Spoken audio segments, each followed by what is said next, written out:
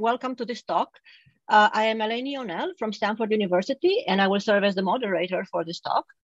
If you have any questions, please ask them in Discord, and Kai will answer them afterwards. After the talk, we will not take questions from the audience, except if time permits at the end.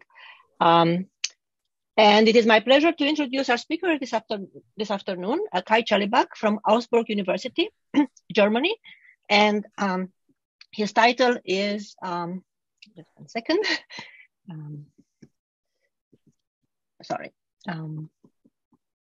His title is Lagrange multiplier functionals and their applications in symplectic geometry and string topology. Kai? Okay, thank you for the introduction. And it's a great honor to be able to speak here. I want to tell a little story of how some old idea from calculus of variations has found its way into symplectic geometry and has led to some new results in symplectic geometry. And then more recently, how this has spilled over into the theory of loop spaces and into string topology. The talk will have 3 parts. The first part will explain this old idea from calculus, namely Lagrange multiplier functionals. In the second one, I'll focus on a very specific Lagrange multiplier functional, the Rabinowitz actional functional, and explain its implications in symplectic geometry. And then in the third part, I'll come to a version of Poincare duality for loop spaces. All this is joint work with Urs Frauenfelder, Alexandru Wansha, and Nancy Hingston in varying configurations, you'll see as we go along. All right, so what are Lagrange multiplier functionals? The idea goes back to Lagrange in 1804, and he was looking at a variational problem, finding an extremum or a critical point of a function f subject to a constraint given by another function h being equal to 0. And then you can reformulate that problem by introducing a new function, which I called capital F, depending on an additional variable, which I termed lambda. This is the Lagrange multiplier. And f of x lambda is f of x minus lambda times h of x. And now you look for critical points of capital F. This is a little proof that is actually written here on the slide. You take derivative with respect to x, you find the equation that df of x is equal to lambda times dh of x, and you take derivative with respect to lambda, you find the equation h of x equal to 0. So a pair x comma lambda being a critical point of capital F means that, first of all, x lies on the level set where h is equal to 0, and second, the differential of f is a multiple of the differential of h, which precisely means that x is a critical point of f restricted to the constraint h inverse of 0. Here I'm implicitly assuming that 0 is a regular value of h.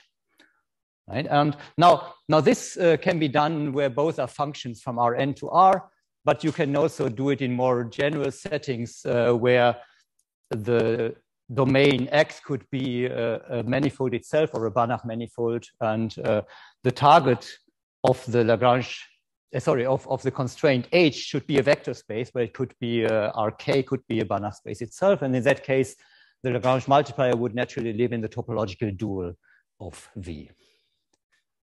All right. Now, here's one example which many of you will have seen. Suppose we start with a complex Hilbert space X, and A is a bounded self-adjoint operator. And as a function f, we take the quadratic form associated to A, and the function h is just x norm square minus 1. So the constraint h equal to 0 just means that the norm of x is equal to 1. Now, if for this pair of f and h, you write down the condition of being a critical point of this function, associated function capital F, then you find exactly the eigenvalue equation. So the critical point equation precisely means that A times x is equal to lambda times x. So you see in this example, this variable lambda, which we introduced as an artificial new variable, actually acquires meaning. Yeah, so it really has a good mathematical meaning. It is precisely an eigenvalue of the linear operator A. And if you have some compactness, if A is compact, for instance, if the space X is finite dimensional, then the unit sphere, which is the level set of H, is compact, say, and then this function f attains its maximum minimum on that. So it does have critical points, which means that that such an operator has an eigenvalue. Yeah, so here's a nice analytical proof of the fact that every symmetric matrix has an eigenvalue. All right. Now let's go one step further. Once we have a critical point, next thing we want to do is we want to look at the second derivative. We want to look at the Hessian. So how are the Hessians of little f and capital F related? And this is something you could pose as an exercise to in your calculus class. So the Hessian of capital F is the Hessian of little f, and then two off-diagonal terms coming from the differential of the constraint function little h. From that form of the matrix, you see that that matrix has the same, the Hessian of capital F has the same signature as the Hessian of f restricted to the constraint. In particular, so it has more, it is higher dimensional, so it has more eigenvalues, but they come in pairs, in positive, negative pairs. In particular, the Hessian of capital F is never positive or negative definite. Now, we want to use this Lagrange multiplier function of capital F in order to find critical points of little f subject to the constraint, because this has the index, because the Hessian is never definite. The direct methods in calculus of variations will not work, which are designed to find maxima or minima under some convexity assumption. So we need to resort to some indirect methods. And our favorite indirect method to find critical points of a function is Morse theory, which goes back to the 30s. And so here's the setup. Let me start in the simplest setup. M is a closed finite dimensional manifold. And we take phi a Morse function, meaning all its critical points are non-degenerate. And then we build a chain complex out of that. So the chain complex as an abelian group is just the free abelian group whose bases are the critical points of index k, and then I call this mck of phi. And then we define a boundary operator on that, which is a linear operator. So I just need to say what it's doing on generators, and delta on a critical point P is counting, is a sum over other critical points Q of index 1 less with coefficients. And the coefficient in each case is the count of gradient trajectories from P to Q. If the index difference is 1, then generically there's only finitely many such gradient trajectories, and you count them. You actually count them with signs. So there's also some signs hidden in that formula. And then you can prove that this operator squares to 0, so it's actually a boundary operator. And if you haven't seen the proof, I invite you to contemplate the picture drawn above that formula on the left. That is the proof in a nutshell. And now you have a boundary operator, you can take its homology. Namely, you take the kernel modulo the image of delta, and that is what we call the Morse homology in degree k. All right. Now let's go back to our previous situation. We have this function little f and a constraint, and we have the Lagrange multiplier function capital F.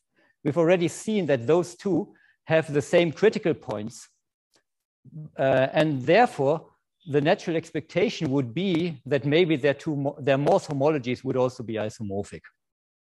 Now, this is not entirely obvious, because when you look at the gradient trajectories, they look very different. Those of the gradient trajectories of little f restricted to the constraint, they remain on the constrained hypersurface, whereas for capital F, they have no reason to remain on the constraint. Plus, you have this additional Lagrange multiplier, which is also moving.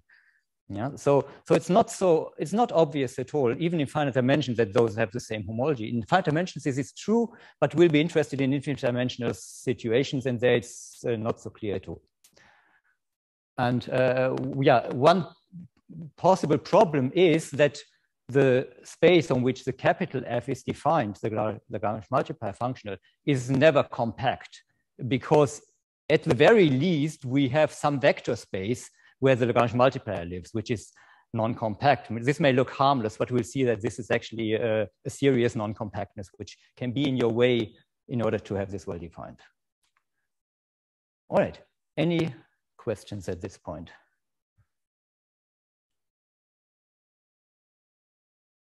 Good. Then I'll continue. So now comes a bit of symplectic geometry. So I'll go to a symplectic setup, and the symplectic setup is an exact symplectic manifold. There's a typo on the slide. It should be W, mu, because lambda I wanted to reserve for the Lagrange multiplier. So it's a manifold equipped with the one form, which I call mu, such that d mu is symplectic. So it's an exact symplectic manifold, and we impose some convexity condition at infinity if the manifold is non-compact, which I will not go into, and then we call this a Liouville manifold. The main thing we need in this talk is the following two examples. One example is just Cn, linear space, with the one form which I wrote. And the other one is a cotangent bundle of any manifold M, also with a canonical one form which I wrote. And you can check both of those are symplectic forms.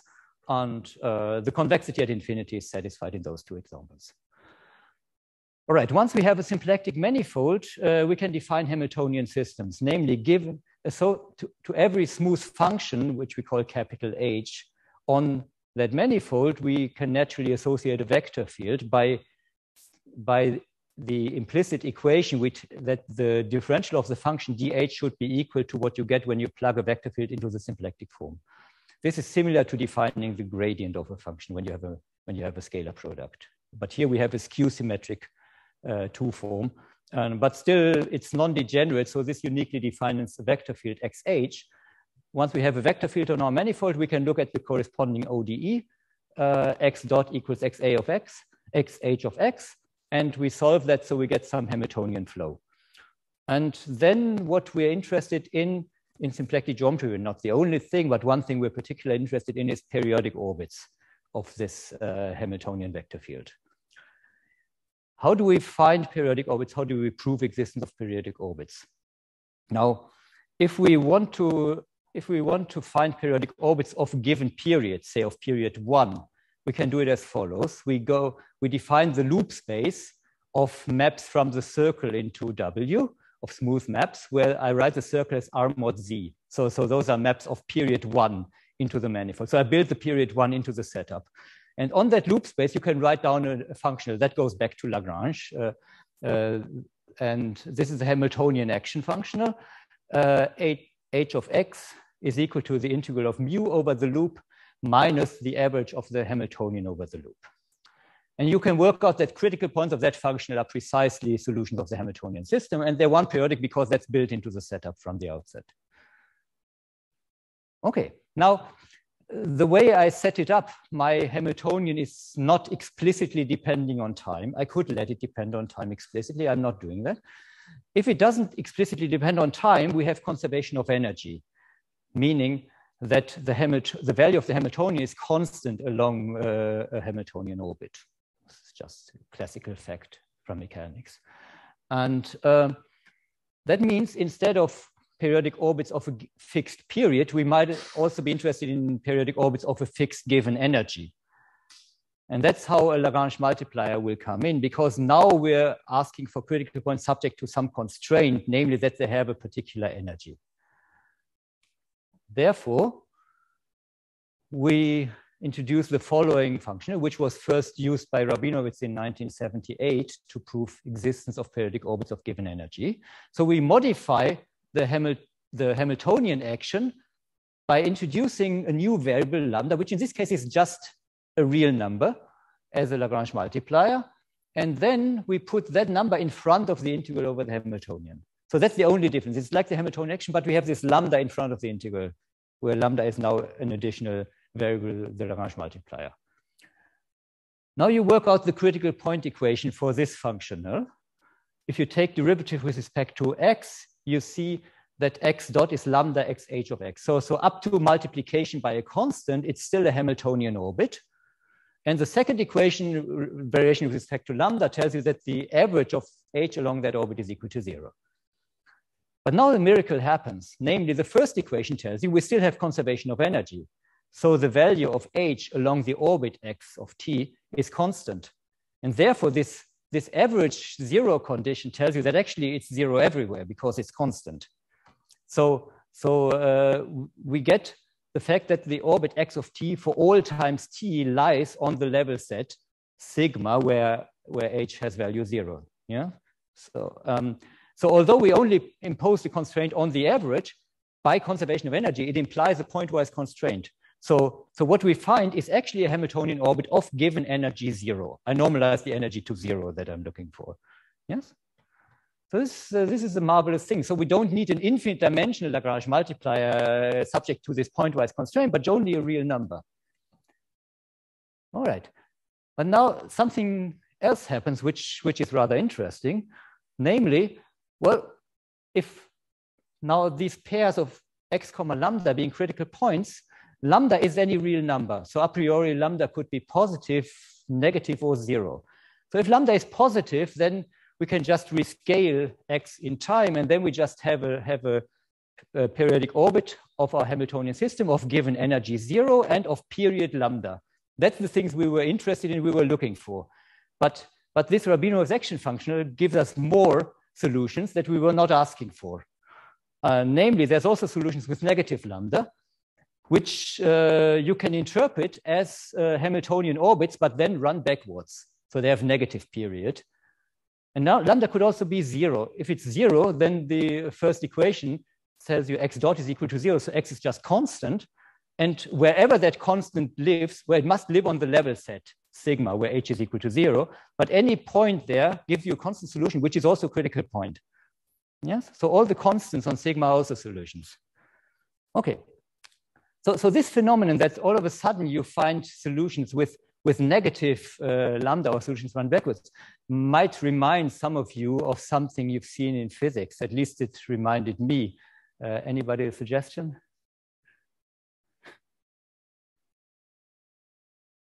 No physicists in the audience. All right. So when Dirac tried to turn the Klein-Gordon equation into a first-order equation to describe quantum mechanics, then he basically took a square root of the Klein-Gordon equation, and he found solutions that he was looking for, solving the first-order equation, which became known as the Dirac equation. But then he also found another set of solutions which have negative energy, or which could be interpreted as solutions where time is running backwards. And one of Dirac's great achievements, I think, is not to immediately discard those solutions as mathematical artifacts, but rather take them serious, and this way they predict the existence of antiparticles. Yeah. All right. I don't think this has anything to do with it, but I think it's a good story. Yeah. Okay. Okay. Now we have a nice action functional. And in view of what I told you before, what I want to do now is I want to take Morse homology of that action function in order to find critical points and maybe even find the number of critical points, right? Now, this is living on a vastly infinite dimensional space, this loop space. So it's not so clear how to actually do Morse theory there. And there is various ways of doing it. And the correct way of doing it was taught to us by Fleur in the late 80s.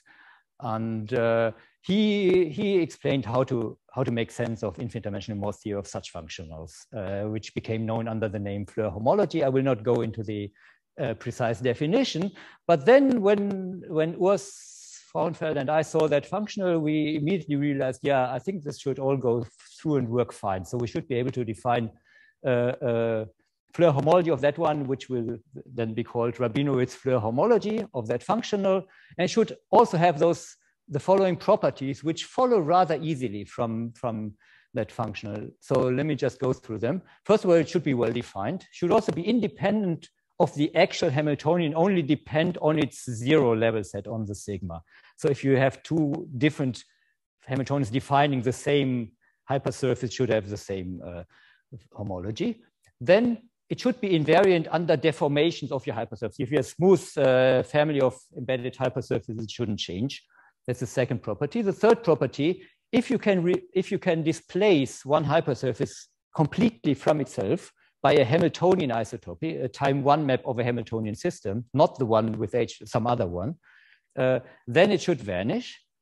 And finally, if your hypersurface sigma does not carry any periodic orbits, any non-constant periodic orbits, then the Rabinowitz homology should just be the homology of the hypersurface itself, because that means from the critical points, you don't have any critical points with positive or negative lambda. You only have those with lambda equal to 0, which corresponds to points on sigma.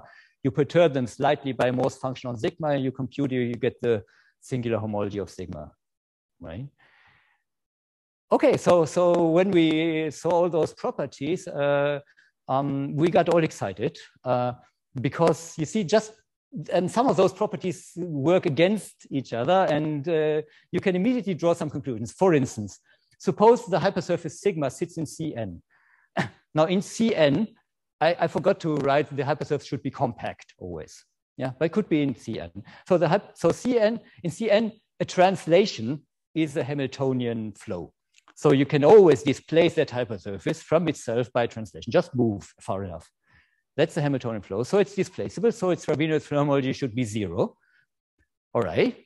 But if this hypersurface had no periodic orbits, then its Rabinowitz flow homology would be its singular homology, which is non-zero, right? Because it's a closed compact hypersurface.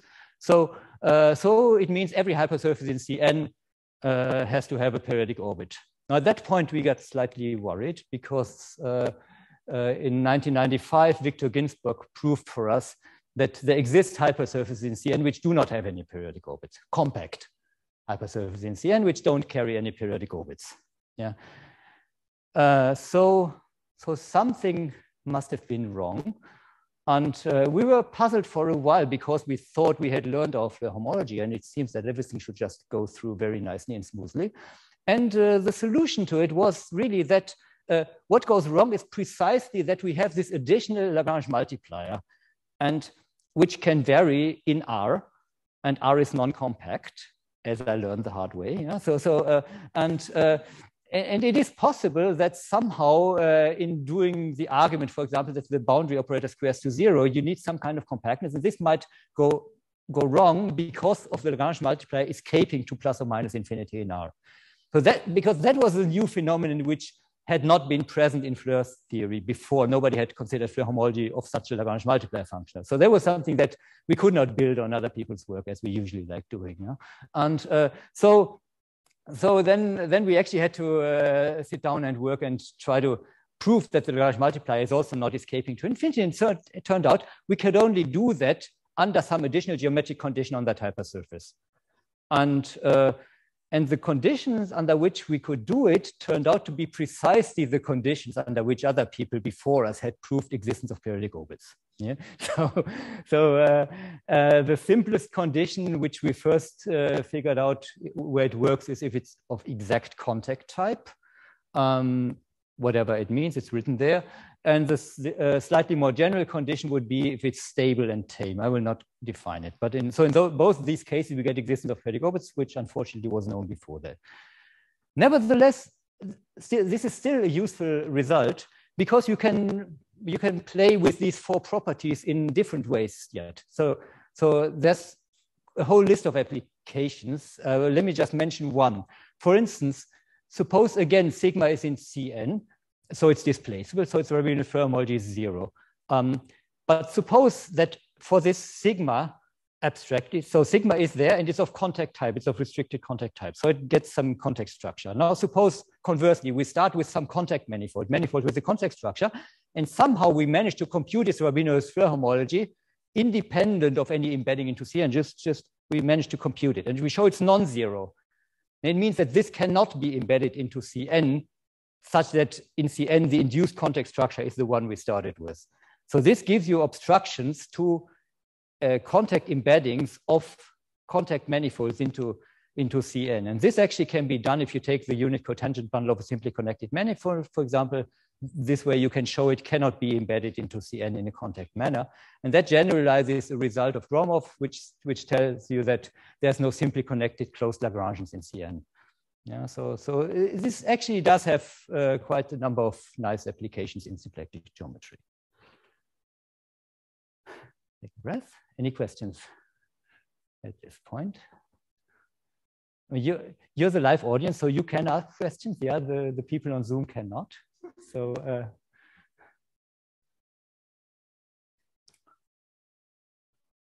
well,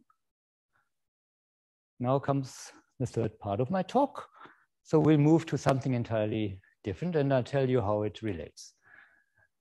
So Poincare duality, by the way, already came up in a couple of talks. For example, in the talk by Jun-Yi Ho, yesterday, Poincare duality also appeared, although he was looking at a much more refined structure where you have not only Poincare duality, but also hard Lefschetz duality. So here we'll just focus on Poincare duality. And in differential geometry, we know that every closed manifold, say orientable, has Poincare duality. And, but no such thing was known for loop spaces, and I'll make a suggestion of what could be a replacement for loop spaces. But I'll start with something different, namely string topology. What is string topology? It's the study of algebraic structures on the homology of free loop spaces. So here M will be a closed connected oriented manifold of dimension n, and lambda will denote its free loop space, loops of period 1. And so maybe brief recap. In the case of a based loop space where you take loops at a base point, so you fix a base point in your manifold and you take loops starting and ending at the base point, then algebraic structures on its homology were very well understood. And that goes back to the 50s, I think, work of Heinz Hopf and others, Ponteriagin. And this base loop space is an H space, and therefore its homology is a Hopf algebra, and that imposes very strong restrictions on its homology. So that's a very old story, which is very well understood. Now, in case of the free loop space, nothing much was known until 1999, when in a marvelous paper, Chas and Sullivan wrote down a whole bunch of operations on the homology of loop spaces and in many variations. So you can do S1 equivariant and non-equivariant. So I will talk about the non-equivariant loop space homology, just ordinary homology of loop space. And there, on that homology, Chas and Sullivan described two operations which we were interested. One is the loop product, mu. So it's a product on the homology of loop spaces. How you think about that? So you take two homology classes in loop spaces, A and B, and you represent them by some cycles, singular cycles in loop space. So we're given two chains of loops. So chains of loops, you think of, well, I'm thinking of them as loops moving in the manifold, some family of loops moving in the manifold. You take another one, another family of loops moving continuously in the manifold. Now all those loops are parametrized, so we have an evaluation at time 0. Likewise here. And then for some values of the parameters on your domain, it might happen that the evaluation of at time 0 of the two loops coincide. If we have two loops whose evaluation at time 0 coincide, it means the two loops intersect there, and we can make one loop out of two. We can run through the first one and then the second one at double speed. And that way we get a product. Yeah. So that's what's drawn schematically on the left-hand side. A and B are two cycles in loop space. And then whenever we have incidence at time 0, then we concatenate. So that's the picture, this definition of the loop product, mu of AB. And that's an operation of degree -n because we imposed a codimension n condition that the evaluation at time 0 in the manifold M coincide. You can do very much the same construction dually. You can define a coproduct on the loop space homology. Namely, you take just one chain of loops and you take evaluation at time 0 and at some other time t, which is allowed to vary freely. It's not fixed, it's allowed to vary. And then you ask when those two coincide, which means that your loops have self-intersections. And then when they self-intersect, then you can decompose that loop and view it as two loops. First, you go from 0 to t, and then from t to 1, and both are loops. Yeah, and that way you get a coproduct, and that has degree 1 - n because we have this additional free parameter t there. All right, let me call this the loop coproduct, and that's the coproduct on homology. So it's dual to a product on cohomology. That product has been studied extensively by Goreski and Hingston, so it also became known as the Goreski-Hingston product, although I'm forbidden to use that name because Nancy Hingston doesn't want us to call it Goreski-Hingston product in our paper. All right, so let me mention one subtlety here though, namely that the loop coproduct is not defined on the homology of lambda, but it's only defined on the homology of lambda mod relative to the constant loops. Why is that? Because to to make this well-defined, you need some kind of transversality. You need the evaluation at time 0 and at time t to be transverse. Now, if t itself is equal to 0, then you are in trouble, because then it's never transverse. It's just no way. And so one way to get around that is, okay, well, yeah, okay, never mind. But if at time 0, well, we decompose it into some loop, which is the original one, and a constant loop. So let's just mod out the constant loops, and then we just got rid of that difficulty. And then it's indeed, you can show that relative to the constant loops, it's well defined. Yeah, so that's why the lambda is only on the relative homology relative to lambda 0, the space of constant loops.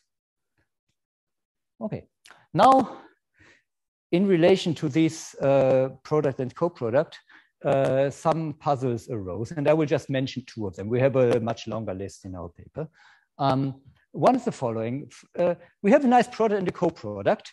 So thinking of base loop space where we have a Hopf algebra, Hopf algebra structure. Ah, it's your fault. Okay, yeah, where we have a Hopf algebra structure, which also involves the product and the co-product satisfying certain algebraic relations. It looks like on the free loop space, we also want to have a nice bi-algebra structure involving a product and a co-product satisfying certain algebraic relations. Well, yeah, but they're not living on the same space even, right? One is living on homology of lambda, the other one relative to the constant loops. So first question, can we put them somewhere on the same space? Okay, and this question is not so obvious because our first attempt was, well, okay, let's try to work a bit harder and try to attempt and define lambda just on the whole loop space, not modding out the constant. It doesn't quite work. And then we thought, well, we go the opposite. We descend the product from the homology of lambda to the homology of lambda relative to constant loops. Doesn't work. Yeah, there's some examples showing it can't work. So it's not completely clear how to do that, but it can be done. So assuming we can do that, and we'll show you how, then the question, what algebraic relations do they satisfy? Then we have 2 operations on the same space. They should satisfy some nice algebra, right? I mean, it's coming from geometry, so the algebra's got to be nice. And Sullivan gave us a suggestion of one relation that should maybe be part of that algebra between the product and the co-product. I mean, I don't know, he optimistically wrote down this relation, although they were never defined on the same space even, but in some, well, this is Dennis Sullivan, I think he can get away with that. It's the following relation. Don't look at the formula. I can't do algebra. I can only draw pictures. So my picture representation of mu is a pair of pants, like from top to bottom, and the co-product is an inverted pair of pants after it's getting wet, like this morning, and you hang it for drying. Yeah? And then and that's the relation. Okay, so this was quite a mysterious relation. This really mystified us for a long time because, well, we're used to seeing structures like Frobenius algebras, topological quantum field theories, and this is none of them. Okay, I'll come back to that. And we called it Sullivan's relation because we talked about it so much that we need to give it a name. We called it Sullivan's relation. I'm not sure he would approve, in particular because it will turn out to be wrong. All right. So second puzzle goes back to Nancy Hingston, and over the years, I mean, Nancy Hingston is working in geodesic flows, closed geodesics, loop spaces. And over the years, she has connected lots of pairs of dual results, one involving the loop product on homology, the other one involving their product on cohomology. And she proved with different methods a result for the loop product, a result for the cohomology product, which look very similar. And I gave you one sample of that. If you take a homology class, capital X on loop space, you can define its critical value. Namely, the loop space comes with a filtration by length of loops. And let me call lambda less than A, the subspace of loops of length less than A. Right? And then you can ask, what is the smallest A, the smallest value of A, such that a homology class is represented on the loops of length less than A? What's the infimum of that one? And that is a critical value. And you can do a similar thing for a cohomology class. There you ask, what is the largest value of A, such that this cohomology class lives in cohomology of lambda relative to lambda less than A. Okay, both of them are nice, well-defined quantities. And then together with Gorhesky, Nancy Hingston proved that they satisfy some kind of triangle inequality with respect to the product. So with respect to the loop product, the critical value of x times y for the loop product is less or equal to the sum of the critical values. And for the cohomology product, there's also an inequality, but it's going the other way. Right? This is not a typo. I mean, there's some typos on the slides, but there's not one of them. So the critical value of two cohomology classes is greater or equal to the sum of the critical values. Yeah. So, I mean, this clearly wants to be the same statement, but clearly isn't. And yeah, so Nancy asked, and she has a list of, I think, 6 or 7 other such dual pairs of results, which clearly want to be the same statement under some kind of duality. She was asking, is there some kind of something she called Poincare duality for a loop space, which would explain that these two results are really the same result, and one would imply the other under this duality. Yeah. Okay. Now at the Institute of Advanced Study in Princeton, they have this wonderful mathematical conversations which happen in a relaxed atmosphere with wine and cheese, and people have 10 minutes, I think 10 minutes to explain to a general mathematical audience some mystifying question in their field, in their own research. And Nancy Hingston in 2017 gave a talk in these mathematical conversations at the IIS, and Alexandru Oancea, who was working together with me on Rabinowitz homology, happened to be in the audience. So after the talk, he ran back to his room, he wrote down his notes, he scanned them, he sent them to me, and literally within, I think, 2 days, we had resolved all these puzzles that Nancy Hingston had collected. We had understood that all of them get resolved in terms of Rabinowitz homology. Now, it took us another 5 years to write everything down, but now it's done, and so I'll present the outcome. But I think it was complete. You may see it's completely obvious that these things are all related by some kind of duality. So how does it work? So we introduce a new group into loop space homology. So we have already the loop space homology, we have the loop space cohomology, and we form another group, and we do the following. We take the cotangent bundle of the manifold M. That is a nice Liouville domain, nice exact symplectic manifold. And inside we have the cotangent vectors of length 1 with respect to some metric, doesn't really matter. That is a nice contact hypersurface, and we can take its Rabinowitz homology. So I call that S star sigma, and we take its Rabinowitz homology. Okay, so let's just define that thing. And we call this the Rabinowitz loop homology. Okay. And let's see some of its properties. So in fact, something that we had known a long time back already in work with Frauenfeld and Alexandru Oancea is that this Rabinowitz loop homology fits into a nice long exact sequence with loop space homology and loop space cohomology. So if you just look at the horizontal sequence, that is a sequence which involves loop space homology, this extended one, this Rabinowitz loop homology, and loop space cohomology. And in fact, this map epsilon is almost 0, in some cases actually 0. So really somehow this almost wants to be the direct sum of loop space homology and loop space cohomology, and that's maybe how you want to think of it. But there's a more precise way. It's also related to homology and cohomology rel constants. And now you see, if you look at the two embeddings, well, not quite embeddings, but maps, iota and I. So one is sending the loop space homology into this Rabinowitz version, and the other one is sending the loop space cohomology relative constants into Rabinowitz homology. Now, on both of those, we have the two products, the loop product and the loop the cohomology product. And the question is, can we put a product on Rabinowitz Fleur, which would then somehow generalize both of them, include both of those? No? In fact, yes, and that's the product we've known for a long time. There's on any kind of Fleur homology in symplectic geometry, there's a natural pair of pans product.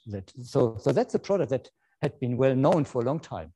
So here's the first result. Now, from this point on, Nancy Hingston will be co-author of all those results because she really initiated this whole chain of results. So there exists a product mu and a co-product lambda on Rabinowitz loop homology in the center. which is related to the other one. So look at the blue part of the picture. Blue is about products and red is about co-products, which is completely dual. So let's look at the product. So in the middle, we have this product mu on Rabinowitz loop homology, and and the map going from loop homology with the loop product is a ring homomorphism. So that intertwines the product. So this is an extension of the loop product. It's also an extension of the product on cohomology via this other map I there. Yes, and the image of iota and of I go on to complementary subspaces. So basically, this product on Rabinowitz homology contains as components both the loop product and the cohomology product. Yes. Likewise, the coproduct, there's also coproduct on Rabinowitz loop homology, which is extending the loop coproduct and the dual of the loop product. All right. So we achieved part of what we wanted to, namely we extended the loop product and the cohomology product and lambda also to some common space, Rabinowitz loop homology. There we have both operations defined. And the question is, what algebraic structure is there? To describe that, let's degree shift by n, as is common in string topology. So that puts the product into, which had degree minus n, it puts it into degree 0. It's just more pleasant algebraically. And the coproduct then attains degree 1 minus 2n. And then Rabinowitz loop homology becomes a commutative, co-commutative graded Frobenius algebra. Now that's something we proved only very recently because basically we were blocked by Sullivan's relation. Because Sullivan's relation is not a relation in a graded Frobenius algebra. and so we were always looking for some different algebraic structure. And it took us a while to overcome this obstacle and realize that it is really a structure which we've known all along, well, except for the word graded. So usually a Frobenius algebra is equivalent to a two-dimensional TQFT.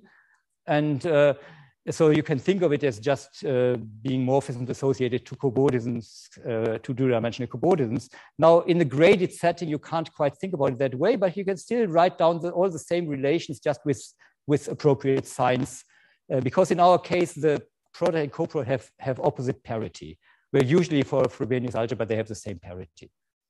Yeah, but that's the only difference. So here's the definition. Let me not dwell on that. Let me just emphasize, so the main new, so a graded Frobenius algebra involves a product and a coproduct. The product should have units, the coproduct should have a co-unit. Here's pictures of that. So the epsilon is the co-unit. And now if you attach the co-unit to the output of the product, you get a pairing. And that pairing is a perfect pairing. So that induces an isomorphism between that space and its dual. And likewise, you get a co-pairing, which will also induce an isomorphism. And there's more relations. There's TQFT type relations, which I'm not drawing all of them. And now it's getting even better. Now Poincare duality also comes naturally. Namely, this structure of a graded Frobenius algebra is self-dual. If A is a graded Frobenius algebra, then A dual will also be. And it turns out that the structure on A and A dual are in fact isomorphic by a canonical isomorphism from A to A dual. And this isomorphism is, if you look at the very bottom at part 3, in terms of the Frobenius algebra structure, it just comes as part of that structure, namely it's just induced by that pairing, or it's induced by the co-pairing, which gives you the inverse of it. It's just coming as part of the algebraic structure. Now, in fact, before seeing that, we had already seen this Poincare duality in a number of different ways. And in fact, going all the way back to the original definition of Rabinowitz Fleur homology with Lagrange multipliers, I had mentioned that there's a particular duality, namely, if you have a solution, an orbit, a pair x comma lambda, where x is an orbit and lambda Lagrange multiplier, then the pair x bar comma minus lambda, where x bar is just x running backwards, is also a critical point. And that involution on critical points, in fact, gives you an involution, gives you an isomorphism between homology and cohomology, between Rabinowitz Fleur homology and Rabinowitz Fleur cohomology. This is just a very general fact. So this very nice symmetry actually is Poincare duality. Yeah. So it's coming to us in a variety of different manners. So we have at least 3 different proofs of Poincare duality. And now the way the puzzles are resolved is that can I say that? Yeah, that the first one I already resolved. Yeah, we have extended them on the same space. They satisfy a nice algebraic structure, graded Frobenius algebra structure. Now, Sullivan's relation is not part of that structure. What is part of that structure? Pardon, is Sullivan's relation with an additional term which I drew in red. So it's true, but with an additional term. It's exactly this additional term which is responsible for Poincare duality. Puzzle 2 is resolved for each of those pairs of dual results. We can show that they're really the same result under Poincare duality. And this is my last slide. The clock is down to 8:76. So thank you for your attention.